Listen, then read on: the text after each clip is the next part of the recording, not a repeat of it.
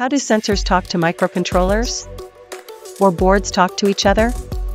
Meet UART, I2C, and SPI, the third kings of embedded communication.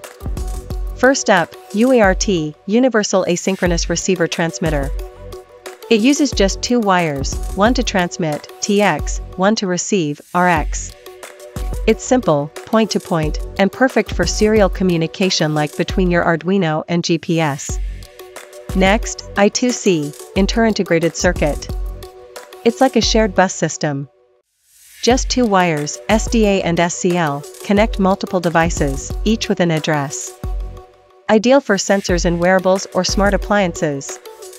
Finally, SPI, Serial Peripheral Interface. Faster than I2C, but uses four wires, MOSI, MISO, SCLK, and SS. Great for speed-critical devices like displays or memory chips. So, UART is basic and reliable, I2C is versatile, and SPI is lightning fast.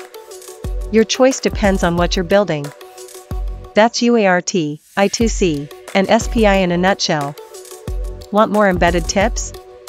Like, share, and subscribe to Nexaspaces, where tech comes alive.